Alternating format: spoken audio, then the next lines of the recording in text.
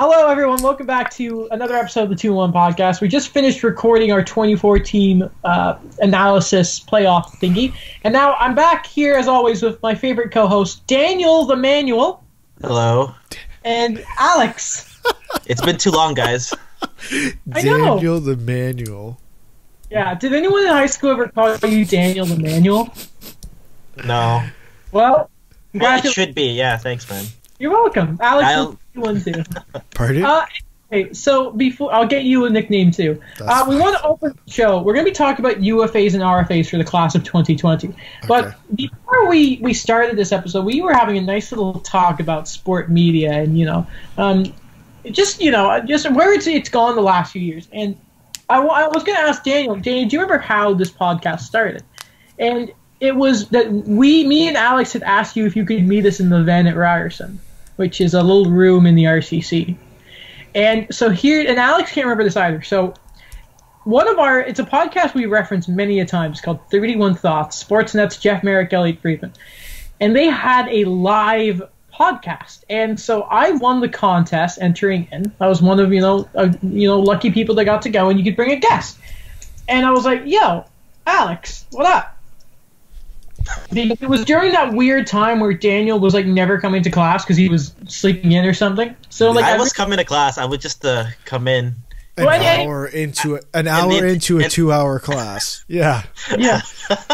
During the Sally class, it was really an hour recap of last week's class. Oh, so stop. You missed the recap of the part of the class you actually showed up. In all seriousness, Sally Gobler, pal, is so nice, but we treated her so badly. Anyway, I felt so bad.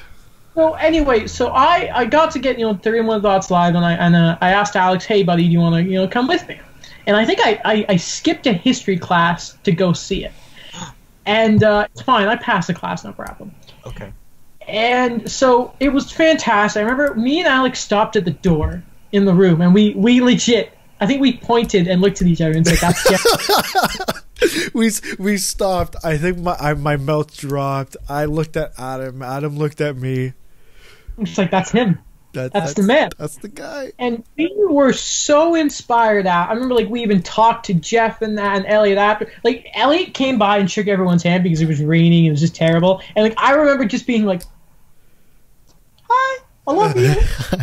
Hi. Right? And we talked about the second show we went to live with Josh when Dangle and Thingy were there. That was a funny story. So we obviously that happens, and Alex was nice enough to pick me up because I was living downtown at Res at that time, and we're on our way back to Alex is gonna go drop me off at Res, and I we're just so inspired, and we're let's start a podcast. Hey, let's start a podcast, and we did, and that's from there. Yeah, I think the second time we went was even funnier because you called me or I called you? I called you being yo, I won, and then you also won? Yeah. You called me and you're like, what are you doing on Tuesday?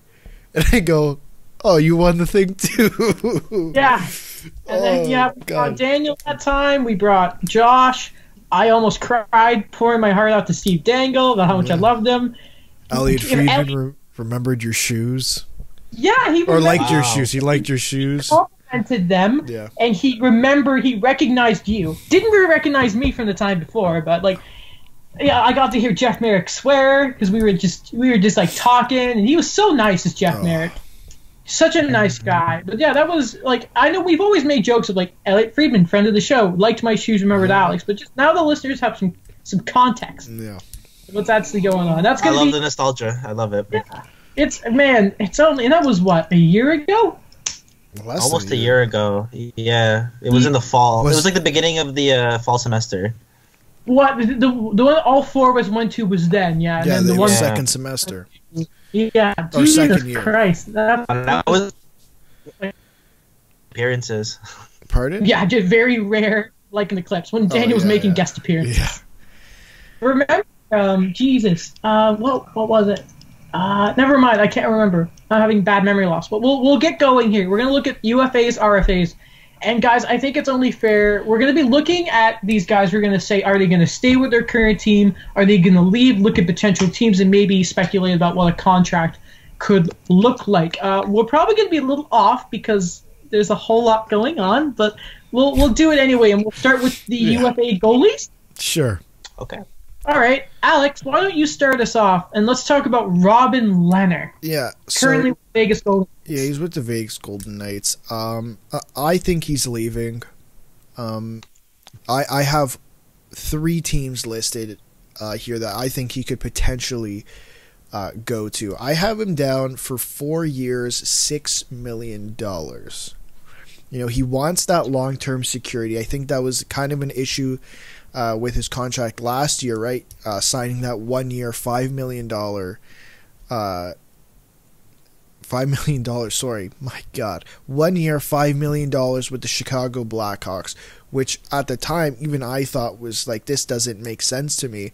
Then getting traded to Pittsburgh, to Toronto, then Toronto to Vegas, because 3-way trades, absolutely love them. I think he's looking for that security. I think he'll get it from one of 3 teams.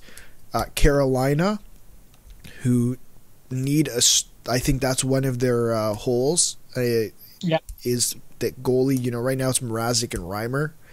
They have Nedeljkovic, but I think, you know, that's a guy they look at. And I think this is one of the big guys that Carolina does look at if they are going to sign a goalie. You know, looking at the other ones that we're going to talk about, I just don't think they match how Carolina thinks. The second team is Calgary. That's another team, you know, Cam Talbot was there this year on a 1-year contract. They obviously have David Rittich, but, you know, Robin Lehner, David Rittich. And my last one is Colorado, and I have an asterisk beside Colorado because, you know, what are they doing? You know, it felt like Francouz kind of took over that starting position, from Grubauer. Obviously Grubauer was injured, but even when he came back, it just felt like everyone was talking about Francouz, and then they signed him to a 2-year extension. You know, could they trade Grubauer? Yeah, they can, and they could probably get something for him too. Mm-hmm. Daniel, who do you got going with Robin Lehner? So I had 2 options. One is I think Calgary. I kind of agree with Alex with that, where he's kind of like, feel like he wants that security. He might be a missing piece of that, you know, up and coming team. So he could go there if he wants to compete. One, and it's something that I actually kind of found interesting, where I'm like, what they would do here, but you see a lot of teams try to do this when it comes to tandems, and I thought the San Jose Sharks, if he wants to stay in the West Coast, okay. Fair one, yeah. They have the money to kind of give him like a decent contract, and you know, Martin Jones has really not shown it. The only problem is they signed him until 2024, so for like $5.7 million a year. So that's interesting. But I think those are the 2 options. If there is a team that's probably praying for those compliance buyouts, it's probably.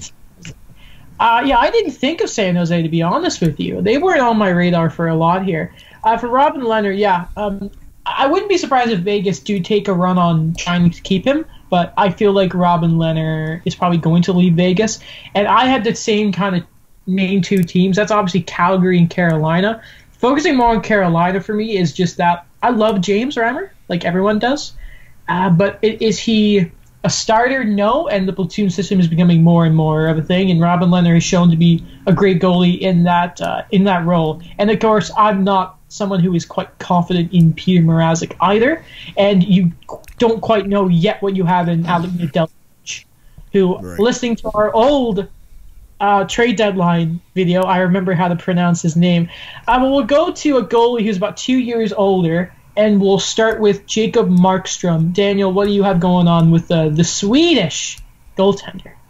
Either he, goes with the flow with what the Canucks are trying to build and re-signs there, I think, or this team swings for the fences and gives them what he really wants in terms of market value, and that's New Jersey Devils.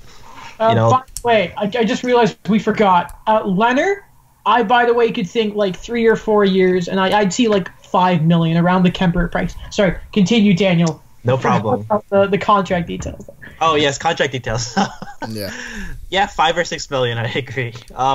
Same thing with Jakob Markstrom. I think if he goes for the 5 or 6 per year, he's gonna go for term, and I think that's what New Jersey kind of wants to give him, unless they truly believe Mackenzie Blackwood could play like 60 games a season.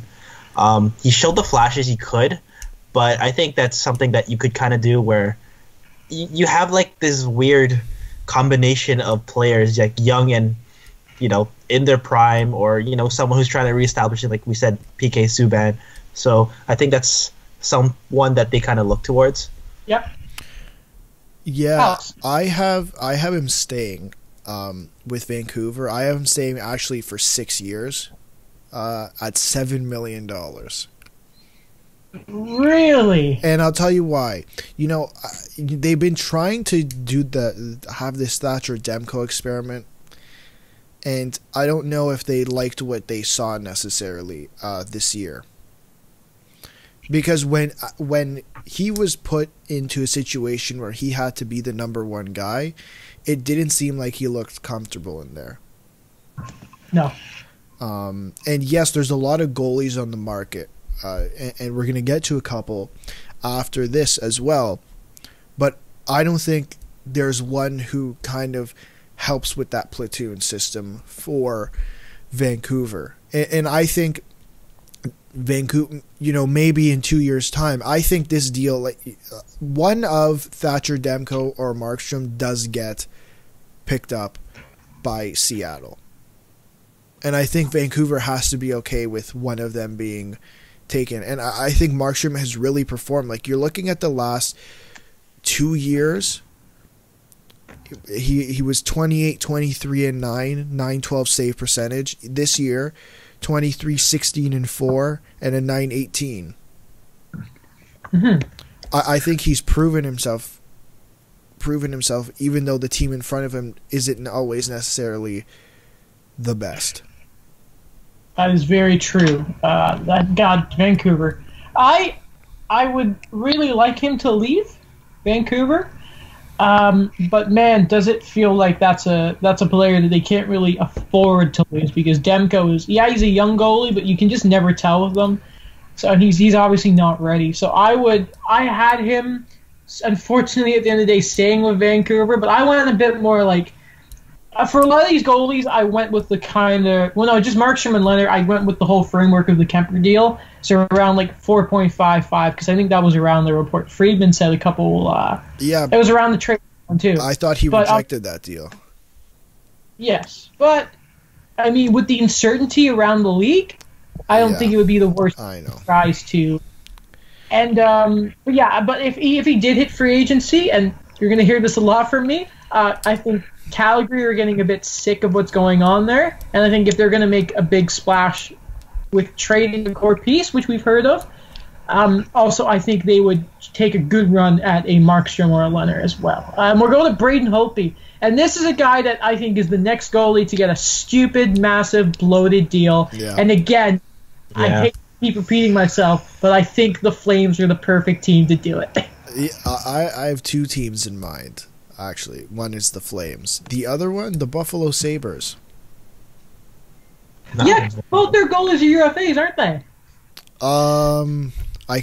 I'll double check that, but I just think that is one of their main issues. You go on a 10-game win streak.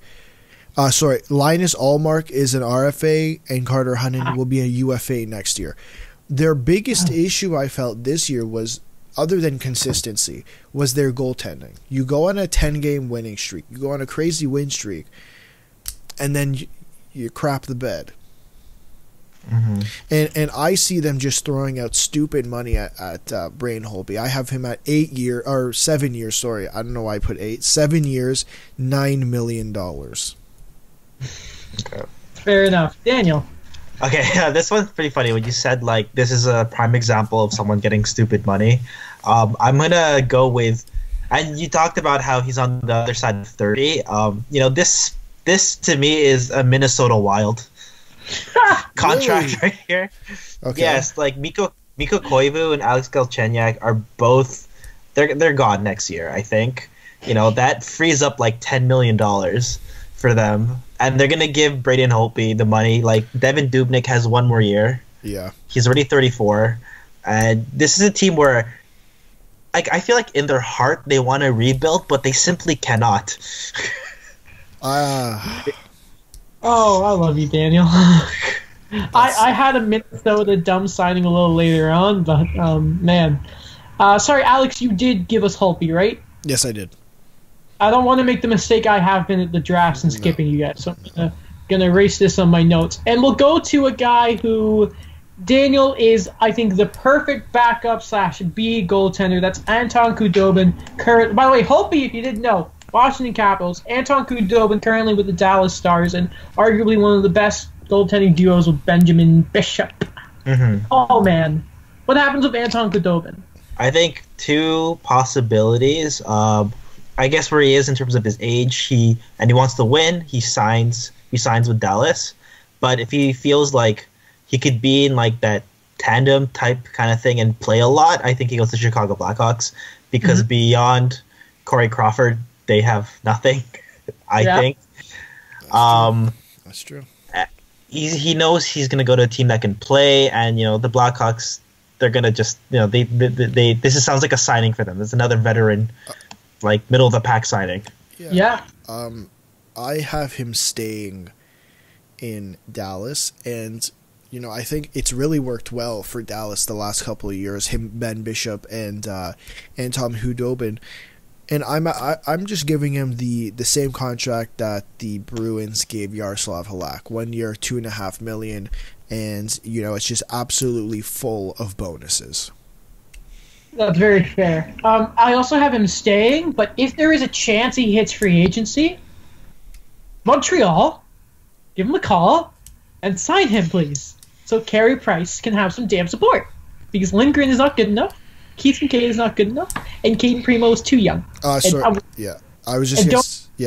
I wasn't going to ask about the Russian goaltender either. And we need to give him like $3 million. Give him $3 million. Get him on this team. Yaroslav Halak is 2.25, not 2.5. My bad. But hey, he should get more than that. But hey, he deserves the best. Yeah, I think he's just turned 35, or he will during the deal. So that's the big there. And we'll finish up the goaltenders. Alex, Corey Crawford and the Chicago Blackhawks. What happens with that relationship? I'm just thinking how stubborn the team is. I am going that Corey Crawford stays. 2-year contract, $4 million. Daniel. At this point in his career, I agree to Alex. Similar cap hit. He stays for Chicago simply because I don't think anyone except Chicago sees his value, to be honest. At this point. Sees his value as a starter. Yeah, but like the Blackhawks have no one else. Like we said before, they have no one else. Chris D'Elia. Yeah. Not the comedian. Not the comedian, no. Not the one who was in You Season 2. It's Colin D'Elia, by the way. Colin D'Elia. Colin. Okay. Yeah. Well, you gotta think about it. If I'm Corey Crawford, right? First of all, I don't think I have any sort of reasoning to want to leave. I've won so much here. I've made my money. I'm assuming he must like Chicago. He's even around there so long. Yeah. And Robin Leonard's gone, so, I mean, who else is my competition? And again, Malcolm Subban, poor guy. I mean, like, what else? Yeah, what else is there for Chicago to have in the back of their net? And maybe they look at, like, Corey, and they're like, maybe Scott Foster. Also, a moment to spare for Corey Crawford because he's had some injury problems, but, like, that's a good goalie that I don't think ever really got his credit.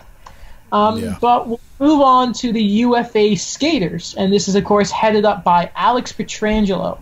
And I'll start with Alex here again. Where does Alex Pietrangelo, the captain of the St. Louis Blues, the reigning defending Stanley Cup champions, what happens with him? Well, I think there's teams that definitely take a look at him. And, there's all these rumors. To be honest, he's leaving. I'm sorry. I don't think St. Louis figures it out. I think that Marco Scandella signing. Let me pull up their cap friendly here for a second. Yeah. That Marco Scandella signing really sent a message. and that was the second message that was sent this season. The first one is when you bring in Justin Falk and sign him to a $6.5 million extension when you already have Alex Pietrangelo and Colton Parayko. What does that tell you? It must tell someone something. You know, they also have to re-sign Vince Dunn. That's another guy. There's two contracts that, you know, I think could be either traded, compliance, but if there's going to be a compliance buyout, which we don't actually know yet.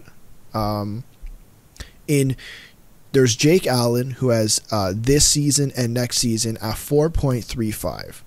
And I think that's a little too much for what you're considering a backup goalie. Mm-hmm. They don't sit in that platoon system like other teams. I think Jordan Binnington is their starter. And the other guy is Alex Steen, but that's your assistant captain, right? And he makes 5.75 this year and next. They have, if the cap stays at 81.5, which I think it will. What do I know? It could go down, but I think there'd be salary rollbacks. But that's like, it's a fair guess. $2 million in cap space. That's $2 million in cap space. And then you have to get rid of those other deals. And I don't know if I think you can definitely get rid of one of them. I don't know if you can get rid of both of them. I think that's difficult to do.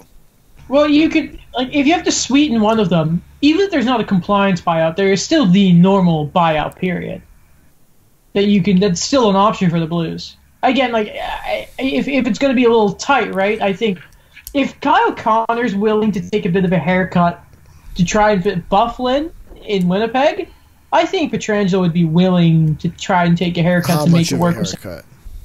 I don't know. That's the Buzz question. Cut? No. Sorry? Buzz cut?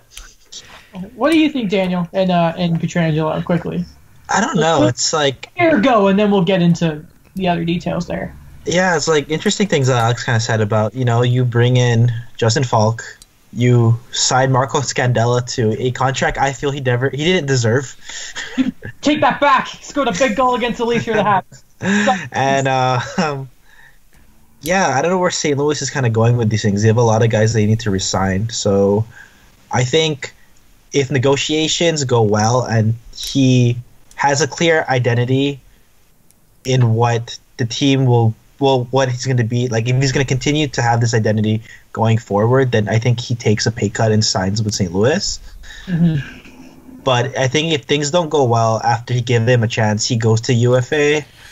I don't know. I had this already for another player on this list, but it's something I feel like the Rangers would try to get. You son of a! Of course you did. Like the New York Rangers. Just because I took it away from Alex there, Alex, what would you say about a potential? If indeed Pietrangelo does leave, if he leaves, I think we're looking at for sure he's going to get 7 years, and I really think he could get something close to $10 million. Yeah, I mean Erik Karlsson have secured that for him. Yeah, and yes, there's a pandemic, right? And there's your pay cut, $10 million from 11. 11.5. I have up here. There's a couple guys. There's a couple teams. I put Toronto just to be an absolute dick because I know. Because I know I'm a big homer here. But I really look at a team maybe like the Calgary Flames who might want to change some things up here. I do have Calgary quite a bit on my list. Yeah, same. Brody's a UFA, Hamonick's a UFA. They got a couple other guys who are UFAs who probably aren't coming back. It seemed like Hanifin might get traded, which is a possibility. There's a couple other guys. They were talking about one of the big core pieces, which includes, I guess, Gaudreau, Monahan, Backlund, Lindholm. One of them could get traded potentially. So that frees up even more cap space, and I think they make a bid for Alex Pietrangelo. Yeah, and Daniel, sorry, you were saying the Rangers. Any other team / what kind of deal do you think Pietrangelo would go for? I think they get the base. I don't know. This is like reminiscent of a lot of Ranger sightings, but you give them that 10-7, and then it's the type of team where they had all those like top young guys coming up, but you know how the Rangers are. They're a bit impatient. They're gonna make a big signing, and go. We'll figure out the entry level expiring deals later on. Yeah, hey, they have the money, and they're a team that's not afraid to spend it. Yeah, I ultimately, for the fun of it, have Pietrangelo leaving. And, man, it's a team that just don't want to admit they're bad, and they're going to try everything to try and ruin it. The Chicago Blackhawks are signing Pietrangelo to 7 years at 10.5. Let's go. Wow. Yeah. I think if that happened, we would have to have an emergency podcast. Oh, for sure. For sure. I love it. It'd be hilarious. I think it's happening. That'd be insane. Insane in the membrane. Okay? Insane steel ball that Ryan Kessler has in his hip. It looked like something. All right, we'll move on. Wait. Yes, okay, all three of us did that. Okay, we'll move on to probably the biggest forward free agent. Craig Smith, I'm kidding. It's Taylor Hall with the Arizona Coyotes. And if there was anyone that we could 100% say is probably testing free agency, it's Taylor Hall. Yeah. The question is, who's going to spend the money, and which European team will Darren Ferris threaten Taylor Hall to go for not getting a big enough deal on free agency? Alex, we will start with you. Taylor Hall. I really think, I have his stats up here. I really think this year was a bit of an off year for Taylor Hall. Obviously, he only put up 52 points in 65 games. The year before, he was on pace for over a point per game, I assume, before he got injured, only playing 33 games. And the year before that was the Hart winner. Mm-hmm. So I still think that means something to a lot of GMs. So I have him at 7 years, $9.5 million. Mm-hmm. I have three teams. I have Edmonton because I love chaos, and I think Edmonton would try to find a way to bring this man back to play with Connor McDavid. The Calgary Flames, who are looking to change things up. You trade out a piece and you bring Taylor Hall in. And someone that was it was a team that he was rumored to go to in earlier this year, the Colorado Avalanche. Oh, it's so gross. Oh my god. Snakes would be nasty. Jesus. I want that to happen very much. What about you, Daniel? Where does Taylor have in mind? I have, you're going to laugh at this. I have the Montreal Canadiens. Let's go! I think for so long, I mean, like, they have guys coming up, but for so long, they haven't had, like, that marquee forward that you're like, yeah, this is the guy. I think, maybe Nick Suzuki will become that for them later on, but as of right now, like, I'm looking at their roster, and I think it's a great group of, like, quality forwards, but, like, they just don't have that face of an all-star, I think. They don't have a superstar forward. Yeah, like, like Thomas Tatar. They had, like, Jonathan Drouin, and I still, like, believe in the guy and everything, but I think the way Montreal wants to present themselves, I think that if the Domi discussions don't go well, something happens there, and then they bring in Taylor Hall. So, but they have to get a meeting first, right? Man, if we weren't on a new platform, I'd be saying some stuff to you right now.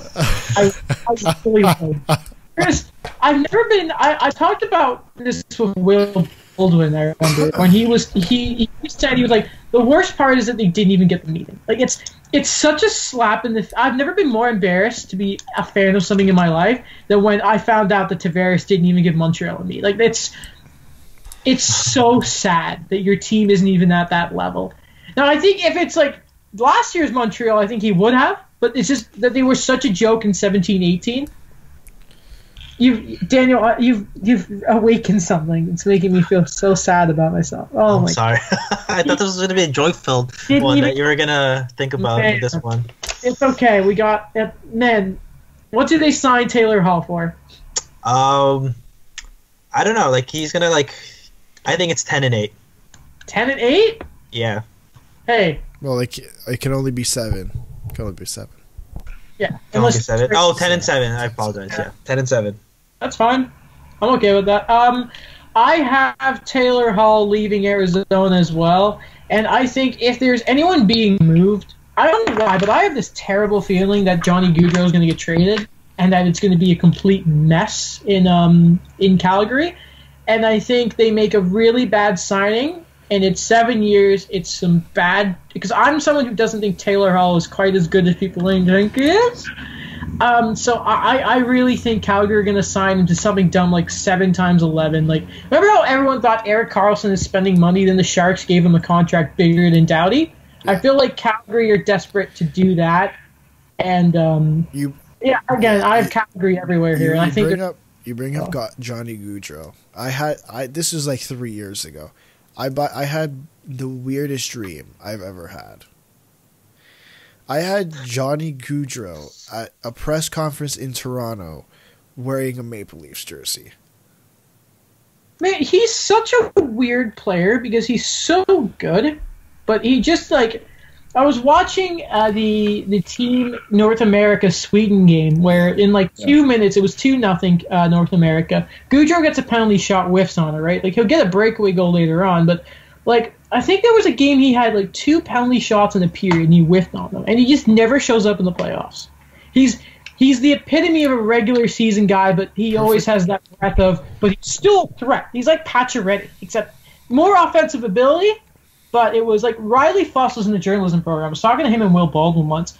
And Will was just like, I think we were talking about Pacioretty because he had just come back to Montreal for the second time. Yeah. And Riley made a joke of saying like, oh, but he's always a threat.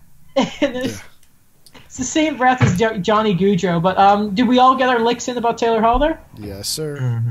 Okay, Daniel, this is an interesting player that I think all of us want him to leave his current team. And that's Torey Krug and the Boston Bruins, but he probably is going to stay. Am I right? Yeah. So I have that going. I actually have that article where he talks about. He says his mind wanders about what's going on with the pandemic and his UFA status. It's pretty funny. Luke Fox mentions that his dog's name is Fenway.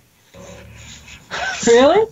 Yeah, like this guy's bought into like the Boston identity. Like he stays, they find a way, or I don't know, in a very weird situation, Pietrangelo leaves, and this guy slowly gets signed to replace him on St. Louis, but for a lower cap hit. Oh my god!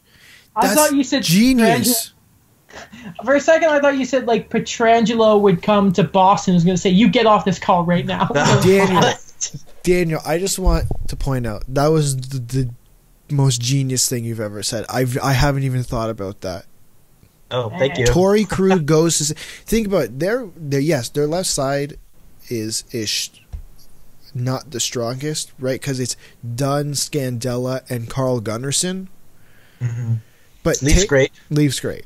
Take out Alex Pietrangelo. Put in Torey Krug. So you have Torey Krug, Colton Parayko, Vince Dunn, Justin Falk. That's pretty good. Yeah.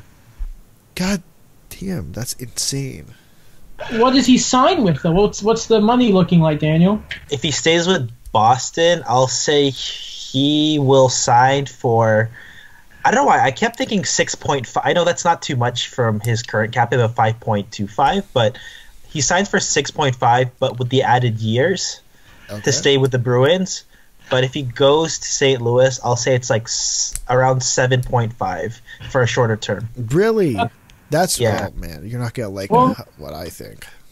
Go ahead, Alex. I think I think a lot of people, like everyone talks about Torey Krug, but I don't think people think that Torey Krug is that top level defenseman. Mm-hmm. I have him staying in Boston at 8 years, and I think now that Boston has kind of opened up some cap space, I think they signed him to something like closer to like $8 million for 8 years. Oh, I don't know, man. So if he stays, which is a very strong possibility to me, I think he'll take like 7. it's good because it's part of it's very annoyingly part of Boston's is that even a word? Probably not. But it's very annoying that Boston Bruins players have this trend of signing these team-friendly deals. And something is just screaming to me that Torrey Krug is going to do the same thing. Or Steve Yzerman brings him home. Oh, come on. He signs in Detroit. The first step, boys. Let's go. Come on. Of course, to replace the contributions of Mike Green after the deadline trade, right? Yeah. Okay. That's what they're missing. Okay. That's the magic. That's the magic right there. It's a little crazy, I know, but yeah. Torrey Krug, and he's staying in Boston. Like, I have no confidence he's going to leave. Not at all. Okay. Tyson, man, this is a fun one. Yeah. Tyson Barrie from the Toronto Maple Leafs is probably leaving. Yeah? Yeah. Who wants to start? I'll start. I still think he gets the full 7 years. I think there's of the first four players that we mentioned, all of them get the max years that they can get. Yeah, and I think Tyson Barrie's included in that. And I still have him making $7 million. And yeah, he had a weird start to the year. Because in my opinion, I think he was being told to do something he's not good at doing. Right? Oh my God. How are you? Yeah. And even, with that, he had in 70 games, he still had 39 points. Obviously, that's a career. Oh no, in 16-17, he had 38 points in 74 games. But it was a very off year for Tyson Barrie. And I think he goes to a team that really needs a power play quarterback. I have Vancouver down really because they were interested in him at the deadline. And I could see Jim Benning calling on June or July 1st, whenever that may be this year, and saying, "Hey, I'll give you whatever the hell you want." And I put Detroit down just for fun because I think they could be a team that just makes a call. Yeah. I can't think of a lot of teams that could use the expertise of Tyson Barrie. Like, I don't think that's what Winnipeg is looking for. Like, that's a team that needs right-handed defensemen. I just don't think that's what... They don't need Tyson Barrie's skill set. Daniel. Okay, so I have this team going because I kind of feel that their other right-handed defenseman is probably leaving for Seattle. And this is a team where I think they just keep every year try to just keep adding things, but even though it doesn't work out, and then Tyson Barrie is going to be a perfect example of that. And it's going to be the Buffalo Sabres. Oh. I don't think Brandon Montour resigns there. Okay. Outside of that, you have Colin Miller, Rasmus Ristolainen, and then Jake McCabe, and then Rasmus Dahlin, but other Henry Yokoharu, but I think they're just gonna try to add him and go, we have these long-term deals. Let's just try to see what we could have and do something there. I thought of Buffalo as well, but there were his comments kind of came out, and he was talking about he wants to sign with a team that he could excel in, and that's really quarterbacking a power play, and not the second power play unit, but the first power play unit. Mm-hmm. And I know in Vancouver that won't be the case. I can't think of a team other than Vancouver and Detroit. What team doesn't have a number one power play quarterback? Yeah. Well, wouldn't Quentin Hughes be that for Vancouver though? He would be, but Vancouver was interested in him at the trade deadline. And he's from BC. I could see him signing in Vancouver. I think that's fair. I actually have a team that you actually said probably wouldn't be a fit, and I said Winnipeg. Okay. Just because I look at them and I think, man, I want you to get a good defenseman who can log some minutes. And if I say, just go full offense. Just do it. Just absolutely do it. And I think he'd be a better defenseman offensively than Morrissey. And then you imagine, all right, a proper power play: Barrie, Laine, Scheifele, Wheeler, Connor. And That's quite lovely. Yeah, I had a couple other defensemen linked to Winnipeg? To Winnipeg, sorry, yeah. Oh my god. Same. It's like defenseman, Winnipeg. Right. We'll go to Toffoli. So Tyler Toffoli, I have him going to Carolina because I think that's interesting. Because like centermen, they've got Stahl, good. Yeah. They've got Aho, fantastic. I think you could really use a nice scoring winger to complement the likes of Teuvo Teravainen, who's more of a playmaker, but then Svechnikov too. I think Tyler Toffoli would be a nice little fit in Carolina, and I think you could give him like 6 for a few years. I don't know. He's not saying it forever. They own the money. Mm-hmm. Yeah, Daniel. I have Tyler Toffoli going to the Florida Panthers for $6.2 million for 4 or 5 years. Okay. It's similar to like a Brett Conley type of deal where they kind of slightly overpay for a top 9 winger. He's gonna get the minutes in Florida because I really think Hoffman and or Dadonov are gone. Yeah. So yeah, I think that's just. I think at this point we're talking about this guy, it's just solid signing, and he's still pretty young. He's 28.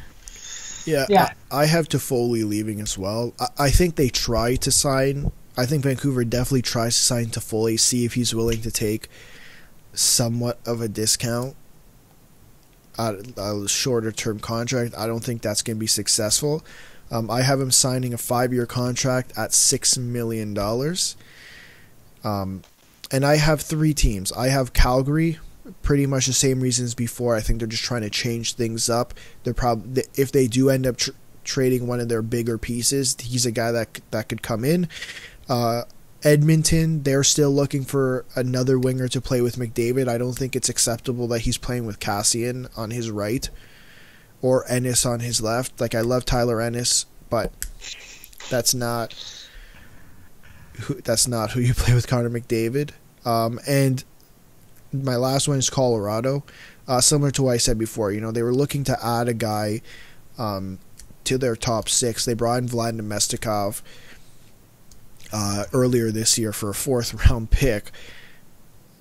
But I don't know if that's necessarily something they look at moving forward. Maybe they bring in Tyler Toffoli. They do have the cap space for it. So. Okay, then we'll look at Hoffman and Dadonov together because I think it's fair to say one of them stay and one of them leave. And if I'm the Panthers, I hold on to Hoffman. But if he's the one who leaves, I think him or Toffoli could end up in Carolina. I think they're both scoring wingers that either could look at. And for me, I think Dadonov would probably go. Also, Hoffman could probably be a good option for the Oilers. Yeah. Same with Dadonov, but primarily I think Dadonov goes to. He's an older winger. So that means he has to go to Minnesota. Oh, okay. That's interesting. Not Zuccarello. The same like a ridiculous amount, yeah. Yeah. $7 million 4 years. Why not? That's interesting. How about Hoffman? He would. If Carolina couldn't get Toffoli, then I could either see them or the Oilers looking at Hoffman / Dadonov. So you're saying they both leave? Sorry, I think one of them stay, okay, and then either one of them could go to one of those teams I just mentioned. He said Hoffman's not going to Minnesota because he's not old enough. Yeah. I have Hoffman, in my opinion. I think they try harder to keep Hoffman. And he would sign, I think, 5 years. You look at something like $6 to $6.5 million. Like, if we're talking about Tyler Toffoli getting $6 million, I think Hoffman gets somewhere around the same, and so does Dadonov. I just think Dadonov is going to leave. He gets 5 years. I think looking at somewhere between $5.5 to $6 million. And I think there's 3 teams. I think there's Buffalo. We're talking about that's a team that needs forwards that can pretty much do anything. Calgary, same reason as before, just looking to change things up. If they end up trading one of their guys, bringing in someone who can do something. And this one's interesting. I put Columbus down. Last year they lost Panarin. That was a huge loss. They brought in Nyquist. I think they for sure have the cap space to do it. And bringing in another forward that complements the team. Mm-hmm. All right. And Daniel DeManuel. All right. I think Dadonov stays.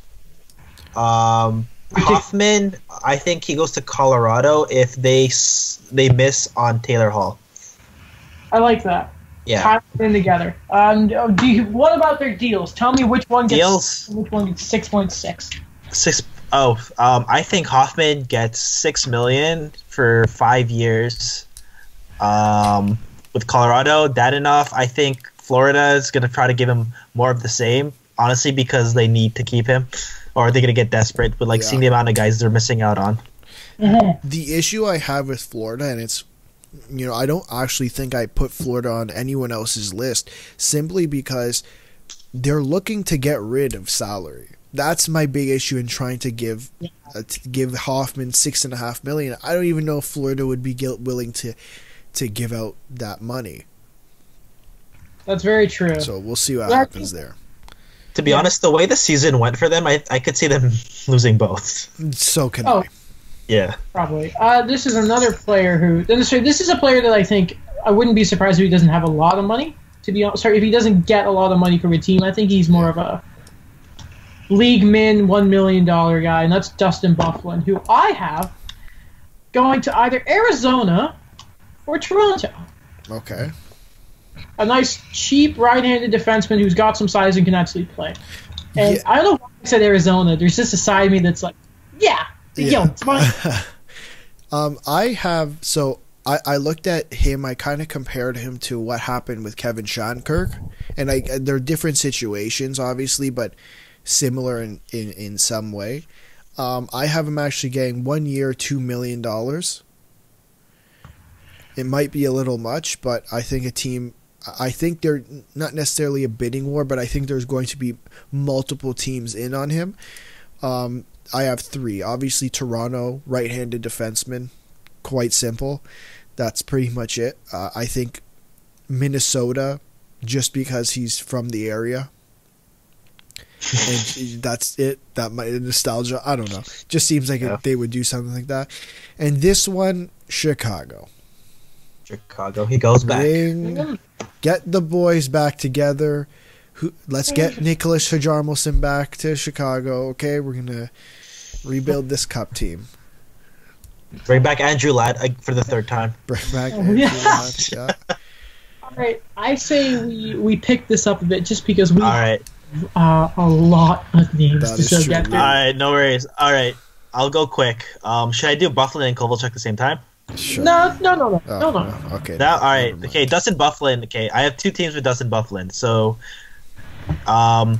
for being a right-hand shot and the toughness, he goes to the Leafs because they need that in the playoffs. Right. But based on how he is, I could see him going to the Bruins as well because he wants to win at this point. Stop it! Stop it! God. And just like the type of player he is too.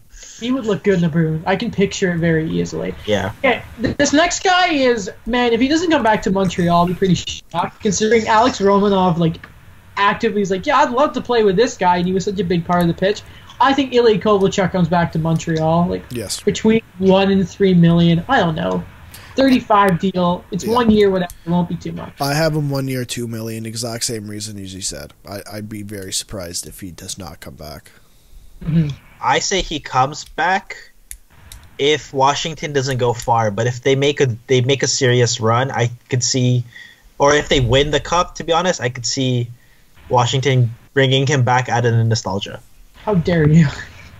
We already lost Scandella, dang it. Okay, this guy is if he's a bit of an alternative to Barrie in a way, I think Justin Schultz is gone from Pittsburgh. Yeah. And I think Winnipeg would be foolish to not try and swipe this guy up.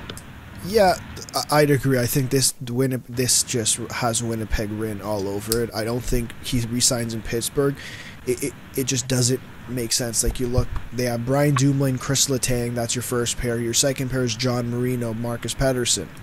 Right, so you're going to play him on the 3rd pair with, right now, it's Jack Johnson. I don't think that makes sense. And, the money that he could get on the open market doesn't make sense to bring someone like him back. Daniel Xander. Oh, that's too funny. I think he goes to the New Jersey Devils. he wants the term, and he gets the minutes there. He platoons the right side with Subban, and they figure out something. I think it's very fair. Oh, what was your contract? Contract, I think it's going to be $5 million for 5 years. What does he make now? 5.5? Yeah. Fair enough. Okay, sorry, go ahead, Alex. I have him at 4 years, 4.25. Really? 420? Yeah. Ooh.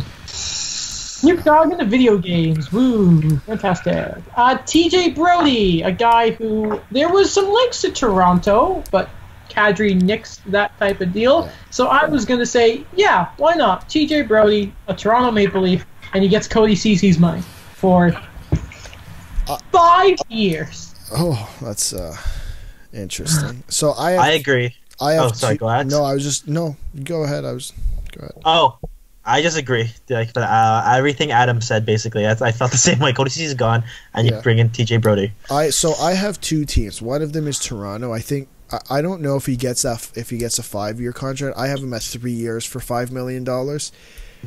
You know, he's left-handed, and he can play. Yes, he can play on the right, but who needs a left-handed defenseman? Le Canadiens de Montréal. Right. The Montreal Canadiens need a left-handed defenseman. That is my second team. Qu'est-ce que c'est le numéro sur le contrat? 3 years, $5 million. Oui, tu dis ça. 5 000 pour 3 années, très bien. Maintenant, Travis Hamonic. J'ai aussi le Winnipeg Jets. I have Hamonic going to Winnipeg as well. Yeah, so do I. Or Toronto. Like every other defenseman I kind of have here is like Winnipeg. Yeah. I have him at 4 years, $4.5 million, either Winnipeg or Toronto. Right, he's a right-handed defenseman. Dan. Yeah, I think I've talked about it before. I'm a big Travis Hamonic fan. The only thing is, he's right-handed. Something Toronto could definitely use. The only thing I kind of have with it is just it might be a lot of money tied to him, and he kind of does the same stuff as Jake Muzzin. Yep. Jake Muzzin or Jake Gardner? Yeah, I'd take another Jake Muzzin. Oh yeah, he is another Jake Muzzin. Like he plays a pretty heavy game. You know, if they add him, that'd be great. You know, he plays like the Bash brothers in the Ducks, Mighty Ducks. If he can play like that with Morgan Riley, I'm perfectly fine with that. Mm-hmm. And okay, that was everyone for Hamonic, right? Yeah. Yes. All right, I have a player here who can play center, who can play wing, a safe two-way player that I think Colorado is going to go after. That's Mikael Granlund, and let's say it's 4 years. It's at 6 because he's a center. Yeah. Mikael, I have him at 5 years instead of 4 years, same amount of money. I have, Colorado could definitely take a look at him. I think Carolina maybe takes a look at him as well, or Columbus. All teams that need forwards and have cap space. I have one in Montreal. So he's good to add another top 6 center. He had a really rough season in Nashville. I don't think his value is very high right now. Like I think he gets 4 years for $5.5 million. Okay. We're all within a ballpark of each other. Wow, we think so. We think alike. Hey, Sammy Vatanen. Where is he going, guys? Daniel? I think, if it's a Finnish or Swedish player, it's either and he's a right-handed shot, Winnipeg or Anaheim. But the Ducks are not in a position to bring him back, so I think he goes to Winnipeg for 4.8 for 4 years. Specific. I would have put Toronto. I just don't know if he necessarily fits the need in Toronto, as he's a little more offensive. Mm-hmm. But I could see Kyle Dubas making a push for a player like that. Christopher Tanev. First of all, he's gone out of Winnipeg, by the way. That's been Vancouver. Who did I say? Winnipeg. Brandon played for Winnipeg. Well, guess what? I have Christopher Tanev going to Winnipeg. Because I think this makes sense. Right-handed, safe defenseman. And I don't think he would be that expensive, to be honest. ain't really done. Like, this is my thing. I think he could really fit that. Or I think if Calgary lose a bunch of D-men, I really think they could also look at a guy like Tanev, a safer player, and bring him in as well. Yeah, I actually, I think there's a chance that Vancouver looks at bringing him back. If they want to bring him back, then they obviously don't go after any of the I think I just had Tyson Barrie before. I don't think they bring Tyson Barrie back. Try to bring Tyson Barrie in. And if not, Winnipeg, Calgary, like you said, like even Toronto. Mm-hmm. I have him going to Pittsburgh because I think Justin Schultz is gone from there. They need another right-hand shot, and this is reminiscent of a Pittsburgh contract. They just fill in the gap. The only issue I have with Pittsburgh is if he's playing on his strong side, I don't think he jumps over Pettersson, and I don't think he jumps over Chris Letang, because John Marino and Marcus Pettersson played so well together. Is he comfortable? Are they comfortable giving him that money to play on the third pair? Yeah, that's my issue. I'm trying to I don't know. I'm because I'm looking at he's never played a full season. Right. I kind of just feel that the worry is right now with things that he might take less money to play on a contending team, and I think when you go to Pittsburgh, you kind of tell that you're not going to always stay in one pairing. You're gonna move up because everyone's always injured on that team. Right. Yeah, right. That's very true. Next defenseman, Erik Gustafsson, and I think Calgary actually tried their hardest to hold on to this guy. Okay. I don't know. I just feel like they try and keep him. I don't know the price because Gustafsson's a weird player. Yeah. But I mean, I don't know. Maybe he takes one of those players. It's a 1-2 year deal or something. I don't know the money either, but I think Calgary for sure. So I had him going. He's left-handed, so I have him obviously going to Montreal, and Florida. Florida. What was the big thing they were talking about going into the deadline? Was looking for someone that can play with Aaron Ekblad, and I think he could play next to Aaron Ekblad. And I think now is his time to get that money. He was vastly underpaid at just over $1 million. So I have him at 5 years at $5.5 to $6 million. Dan. I had him either going to Anaheim, Swedish signing, or I agree with Alex going to Florida. They're two teams that, for one, the Ducks, they do have the defenseman, but it kind of showed that left side got ravaged by injuries. They're still waiting a lot of the prospects to develop, and with Florida, Aaron Ekblad kind of needs someone on that left side, and they need a good puck moving defenseman. Right. Kevin Shattenkirk, I think he's going to stay in Tampa or retire, because why would you want to leave? Yeah, I don't think we're going to get to 2 RFAs in a little bit. But I don't think Tampa will have the money to bring him back. I think he's had a pretty decent season in Tampa Bay. He had 34 points in 70 games. And I think, Toronto looks at him, and they were one of the teams, I believe, in on him when he was bought out by New York. And I think Detroit just takes a look at him, too, at 1 year, maybe around $3 million. Monsieur Centeno. Yeah, I don't know. I would want him to stay. He fits so well with the Lightning system. But yeah, they don't have the money. I don't know. I had this feeling he would return to St. Louis. Yeah, man, I always forget that he was a Blue because he was just it was just when I started getting into the sport, and I always I think of it more as a capital and a disappointing capital at that. Remember that? Yes, I do. Yes, I do. So, yeah, he lost money badly. Tyler Ennis, our favorite boy, and we don't know why. I think he is going to the New York Islanders. Really? Because they could scoring, and I think he'd be cheap. That or Montreal, because why not? I think he stays in Edmonton. You think?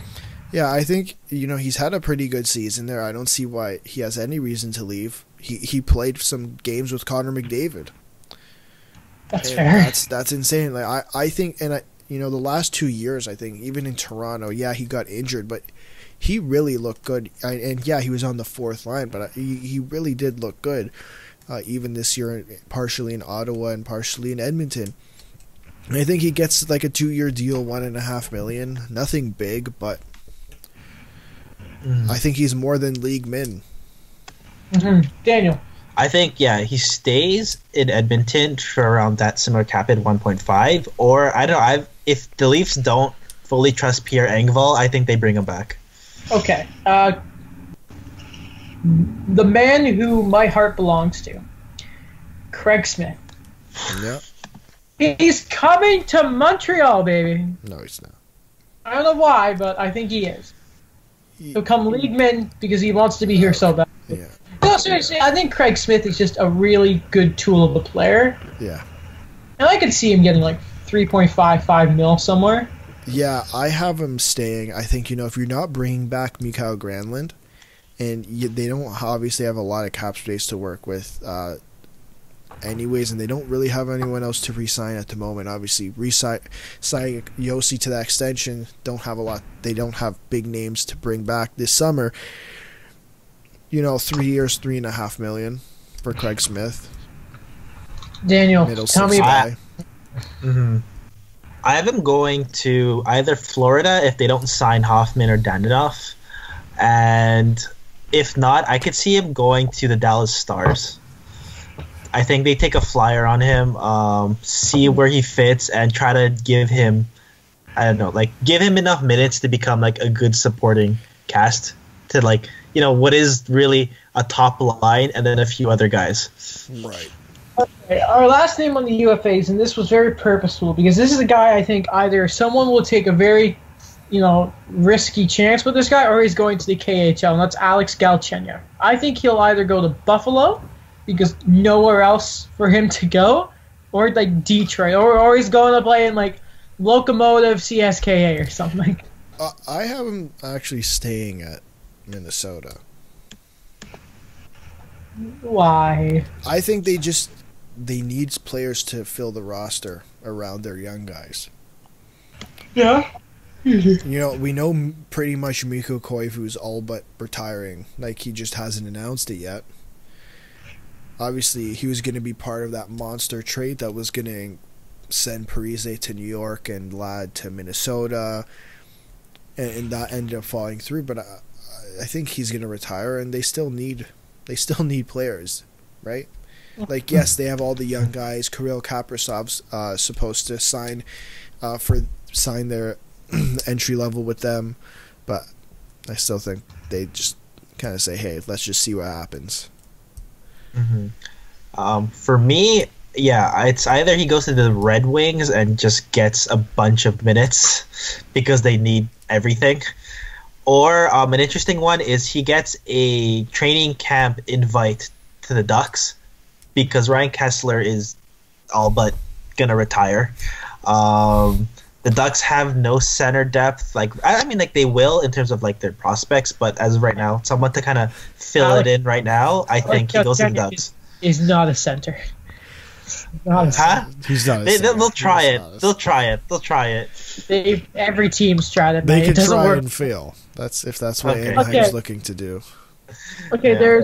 There's 6 players that I think these guys are either staying with their teams or they're retiring. So I'm gonna go rapid fire. I'm gonna give you guys a name. Both of you tell me retire or staying for another year, or holding on for another year. Daniel, Joe Thornton. He goes to the Bruins. No, they reconcile, and he goes for the cup run. I don't think he goes to the Bruins. I don't think he goes to Bruins. They weren't even really that interested at the trade deadline. When the teams wanted a full dose of Joe, they wanted a season. It was really weird. But no, anyway, Jumbo Joe, stay or go? I think he stays in San Jose. All right, Patrick Marleau. Retires. No, sorry. No, he doesn't. He stays. He goes back to San Jose just for fun. I think he resigns with Pittsburgh, but plays on the 4th line. I'm going to skip Char because I forgot he has a 1-year extension, so we're going to ignore that. Justin Williams, the Carolina Hurricanes. He comes back halfway through the season again and resigns with the Hurricanes. Yeah, he does that again. I don't think he was satisfied with playing 10 games. Craig Anderson, Ottawa Senators goaltender. Just an FYI, Zdeno Chara he expires this year. I thought he signed an extension. No, he signed an extension last year. Where has the time gone, guys? It's fair to say another year of Boston, though. Probably, if he comes back. He takes a pay cut for Torrey Krug. I don't know. Craig Anderson, though. Oh, I think he's retiring. He takes up a job within the management for the Ottawa Senators. Yeah. Then leaves because he's sick of Eugene. And we'll finish off with Mr. Unfortunately only had 2 wins on the season, Jimmy Howard. I think he goes back to Detroit one more year. Yeah. I can't see him with any other team. You know, who would take a risk with him right now? The thing with these 6 players is that I really think a lot of it depends on how long, like what's the plan with this season and when next season starts. Mm-hmm. Because it's going to be a lot for their body, right? Like it's not like these are young guys. These guys are pretty much like Chara's in his 40s. They're almost all these guys are almost at 40 years old. So let's say we're starting in July, we don't end until beginning of October, then we don't start until January. All right, we have 20 more names to get to. Oh my god. Okay, but these ones will be fast. Let's just go. Okay, we have the RFA skaters, and we'll start off with the goalies. Okay. Tristan Jarry, the combo. Tristan Jarry and Matt Murray, both of the Pittsburgh Penguins. Okay. I don't know what happens here. Okay. I mean, because they seem to like Murray. Yeah. So I have Tristan Jarry ends up getting traded. I do not think anyone offer sheets him. I don't know if he can be offer sheeted, but I think his rights are traded. He really came out this year, and I think he gets something similar to Pavel Francouz at 2 years, $2 million. Matt Murray, on the other hand, let's not forget 2 cups. He pretty much played 21 games that first cup run, I believe. He had an off year. Obviously he had things happening outside of hockey. I think he gets 5 years, $5.5 million. That brings him to the age of 30. Daniel, what goes on with the pair of Pittsburgh goaltenders? Yeah, I think I'm the opposite. I think Tristan Jarry stays, and then Matt Murray gets traded to Calgary. How about Toronto? You have a defenseman. Send him to Calgary and Winnipeg. Yeah. How about Toronto? Have you seen that? Oh, Matt Murray? Yeah, they're talking about trading Frederik Andersen and then bringing in Matt Murray.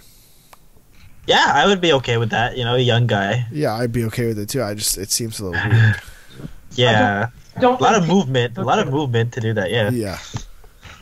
Okay, we'll go to Mackenzie Blackwood of the New Jersey Devils. This is a guy that, Alex, you have been very high on the show especially. What kind of contract does this guy get? Because, again, it's really 2 seasons of work and he's a young goaltender. Yeah, so I still think he gets a decent contract. I have him down at 3 years, $3 million. Mm-hmm. Sorry, go ahead. Even last year, he played 23 games. He was 10-10. I guess he only started... It says 23 games played. He's 10-10. I don't know what that means. 918 save percentage. And even this year, with the team he was on, he was 22-14-8. And a 915 save percentage with 3 shutouts. It definitely feels like it's 3-4 years or something between 4.5 and that is like the new goalie deal. Thanks to Darcy Kemper, right? Yeah. I just think because he's a little bit younger, he ends up on the safe side of things, and then when that 3 years expires, he could get paid, depending on what happens. Daniel, why don't you tell me about the second coming of Martin Bird? I think he gets a bridge deal, 3 years, $3 million a year. Yeah. Yeah, he's continuing to prove himself. He's going to get the minutes. He's a real junior favorite for all of us, even though that team finished 6th with Mitch Marner on the team. But yeah, he gets that. I think he is the future for New Jersey. That's fair. And we'll finish off until they sign the draft Yaroslav Askarov. Yeah, that's true. Until that happens, and then they have that tandem going on for them. The new backup in New York, because Lundqvist is going to disappear. I don't know how it's going to happen, but Alexander Georgiev. What's he like? Bulgarian? I think. He is from Belarus. Bulgaria. Sorry, not Belarus. Okay. Yeah. So this is a guy I couldn't see him getting more than 4. I think even that's a bit much for him. That's a lot. That's not what I put him at all. What do you put him at? I had him at, he's played pretty much 2 years. Like, he played 10 games in 17-18, but the last 2 years, and I think he's been pretty good. I just have him at a simple 2 years, $2 million. He's a backup. He really right now is a backup. And, all right. Sorry. And Igor Shesterkin's coming in, and I think that's the guy who you go with. That's the guy who you run with. Mm-hmm. Daniel. I had 2.5 for 3 years, so yeah, kind of similar. Like, he probably, like, on a bad team, he'll play like a lot of starts, but if he stays in New York, then he's probably going to be relegated to 35 games. I could see them doing a platoon system with the two. Yeah. With Shesterkin probably playing more games, though. Mm-hmm. All right, we'll go to the RFA skaters. And you want to start from the bottom? Sure, let's get nuts. All right, Kevin Labanc. This is what we knew about Kevin Labanc. He took a show-me deal, and he did not show up. Yeah. Well, neither did his team. Yes.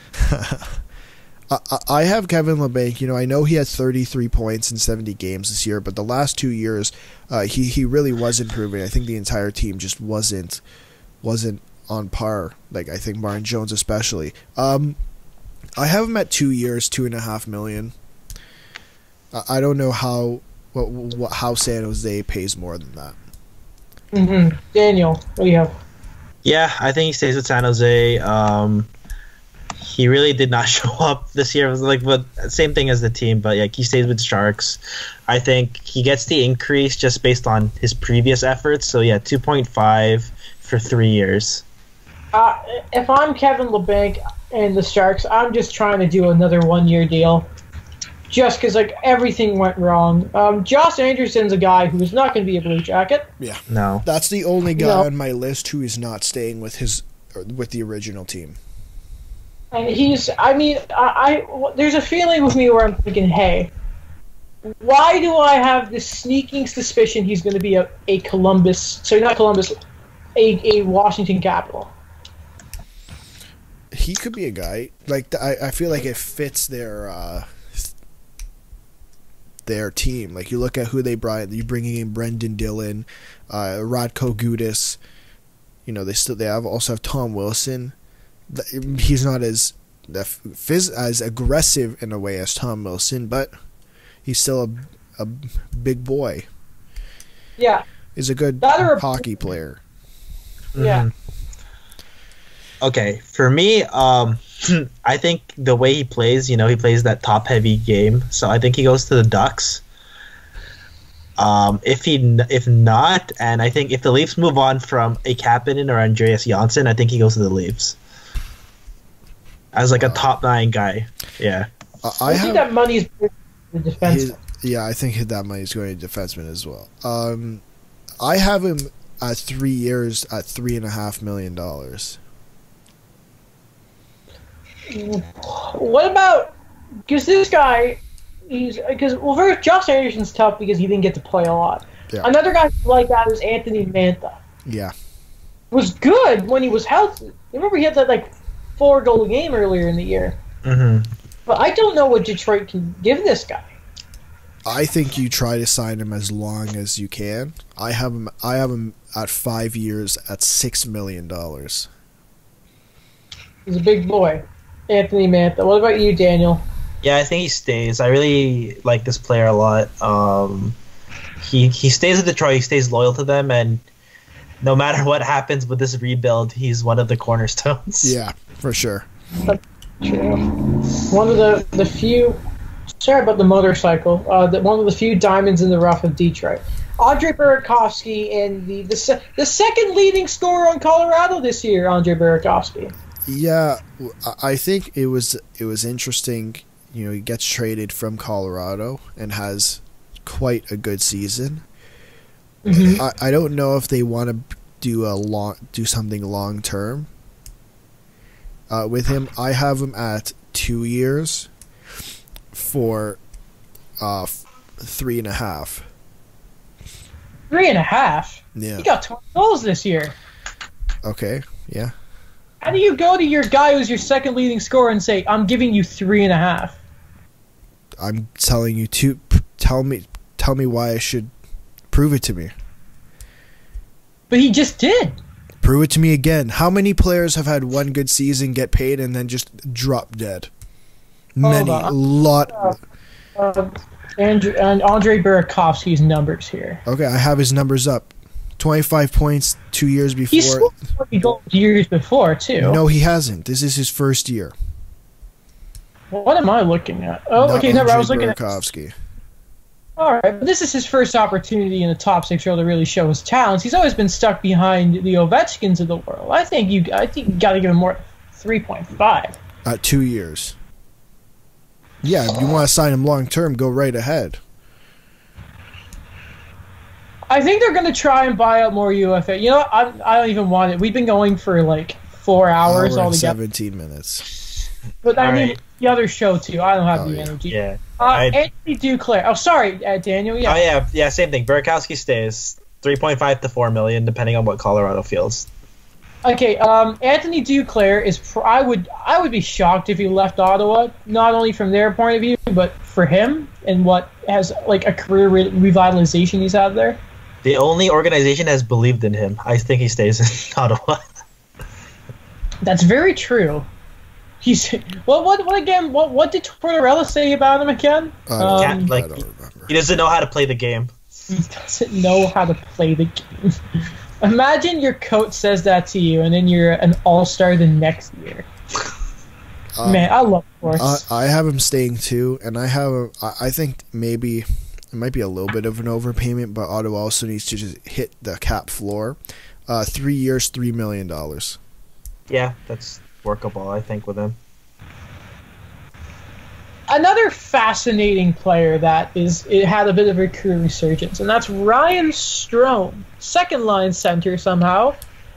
Probably not a good second-line center, but I don't know. Like the Rangers have a few deals to work out, and I don't know what you can give Ryan Strome. Like that's a do whatever you want deal. I don't know. I think he had a really looking at what his totals have been in the past. Like his first full year with New York, the Islanders, he put up 50 points. Then he had 2 okay years, then the Jordan Eberle trade, and then everything kind of went downhill when he went to Edmonton. Gets traded to New York, and he had even his first year in New York, which was last year, he had 33 points in 63 games. So it depends on what New York wants to do. Do they want to I have him at a 2-year deal. What's the money? I have him at 2 years, $3.5 to $4 million. I mean, he is a center. I mean, I think the Pajot deal is going to screw up that stuff for a lot of teams too. What about you, Daniel? I think if the Rangers don't make one of those really big moves for the top tier free agents, then they settle on giving Ryan Strome 4.5 for 4 years. Mm-hmm. Wait, what? Say that again? 4.5 a year for 4 years. See, I can't even disagree with that because, again, Pajot? Yeah. Man, he better not mess up the Phil Deneau stuff. Vince Dunn, a guy we've talked about a lot with in regards to the Blues. Yeah, I have him a 3-year deal at $4 million. Yeah, I don't know how he gets anything less when you see what Scandella and then what Scandella and Falk. Falk, yeah, Jesus Christ. I think that's fair. Daniel? Yeah, same here. I think he takes that. The money deserves now, but it's like a bridge deal that, he may become he might become their top right-handed defenseman in the future. This isn't... He's left-handed. Oh, left-handed. Sorry, left-handed defenseman. This is a difficult one for me to look at. Max Domi for Montreal. Yeah, because first of all, when Elliot Friedman says that he's heard that they were looking at trade him, and other people saying absolutely not. He plays center. He had a great year, 28 goals last year. He was probably going to break 20 goals again this year, but not like 70-ish points. Sorry, my Rottweiler is barking. Sorry. I don't know what you'd give Domi, but if it's I wouldn't be surprised if they dealt him either, because they have so many centermen coming up, and he wasn't looking good on the wing. But I think in all likelihood you have to go a bridge with Max. But does he want to do that? Because apparently he likes Montreal, and everyone does once they actually start playing for them, but just getting them there in the first place is such an issue. So I think it has to be a bridge 2-3 years at maybe 5, maybe 6 mil.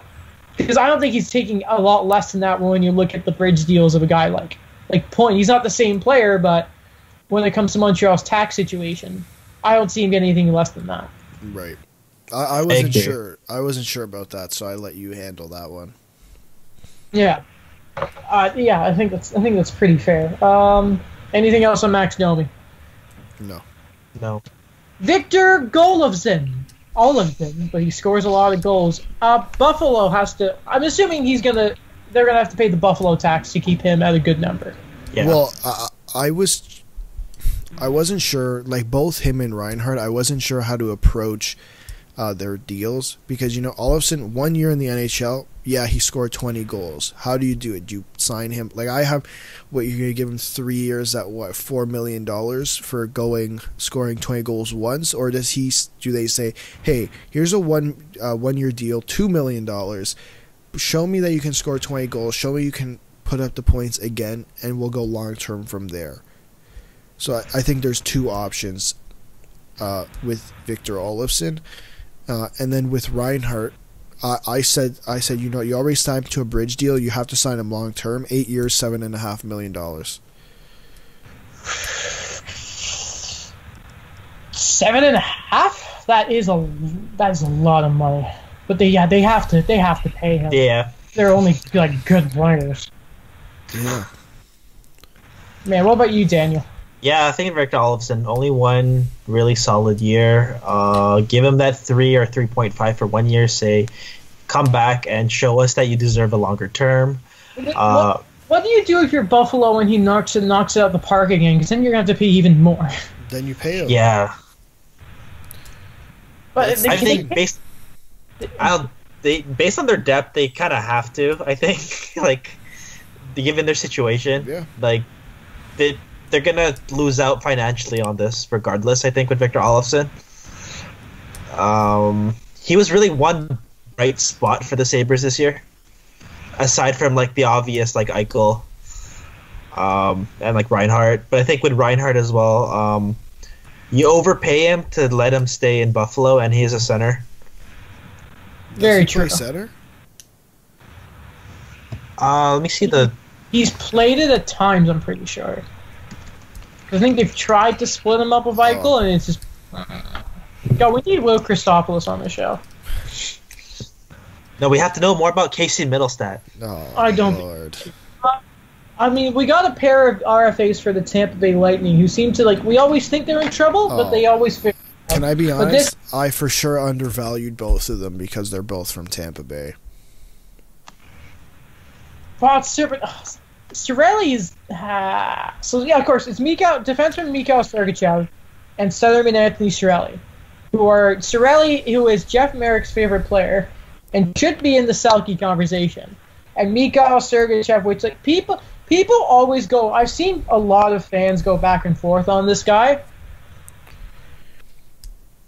So I don't know what you'd give him. It's Tampa Bay, so if he gets looking at their cap friendly, I don't even know what they're looking like. It's not good. They have about, I think, it should be around $6 million in cap space. I'm assuming someone's going to trade for one of Palat, Gourde, Johnson, or Killorn. I can guarantee you that one of those players will be gone. So that's extra cap space. I have Mikhail Sergachev at. And it sounds crazy, but I guarantee you that they'll figure out how to get a number like this. At 3 years, $4 million. I don't think he's worth that. That's just what I think he gets paid. And Anthony Cirelli at 2 years, $3 million. I'll give you. I would have given like Sergachev if he's taken a bridge. I think it was at least 5. But like Cirelli at how much did you say? 2 years, $3 million. I mean, Yeah, that's fair. It's not. It's not fair. It's not. It's Tampa Bay, but like if he got paid that is. He should fire his agent. Yeah, okay, but Braden Point got 6.75 for 3 years. Yes. But okay, so what do you pay at 3 years? Let's say 3 years. What do you pay Anthony Cirelli? It should be at least 4 in the 4s. At least it's Anthony Cirelli. But it's Tampa Bay.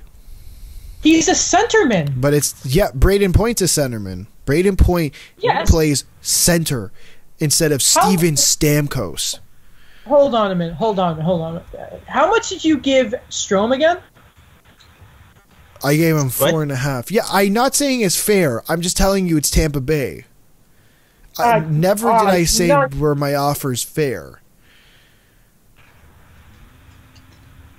I can work with those numbers. Yeah, Tampa does something like that. All right. Jake DeBrusk for Boston.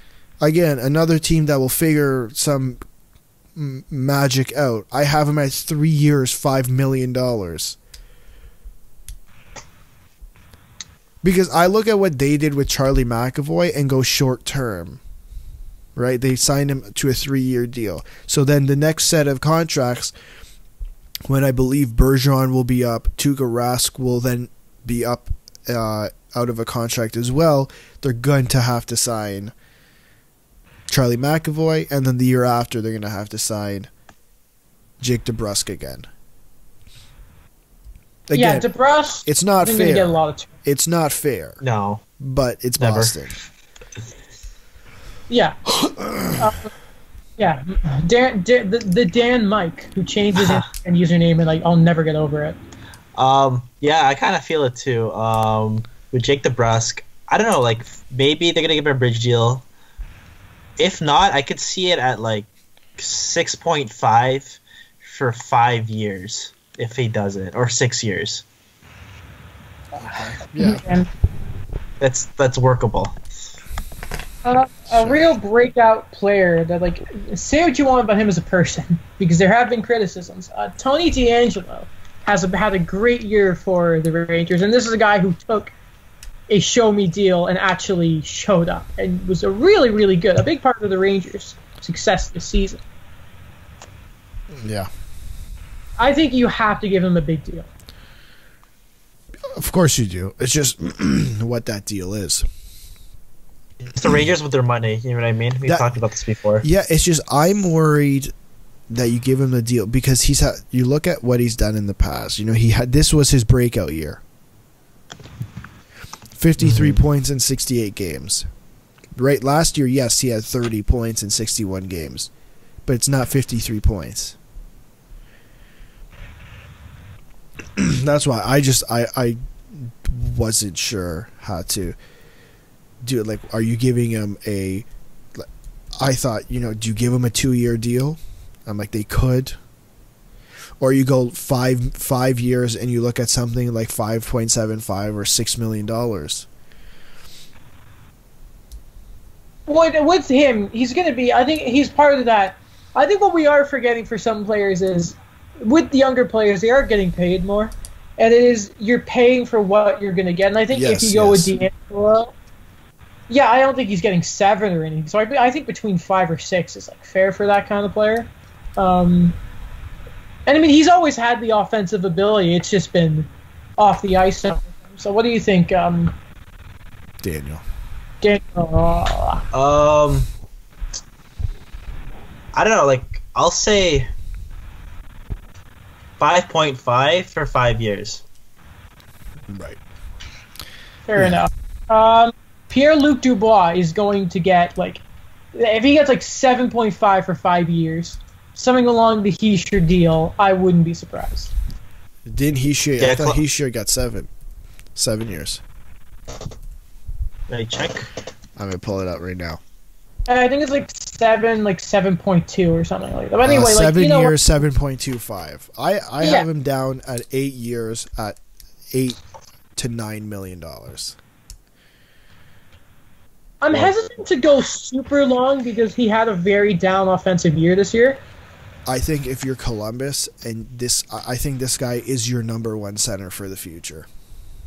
I really do, and I think you have to keep him long term. I just want he I does. I kind of agree.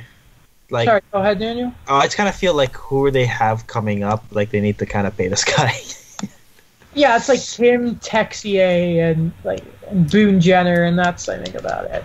Okay, the big one. Matt Barzal is making at least $9.5 million. Yeah.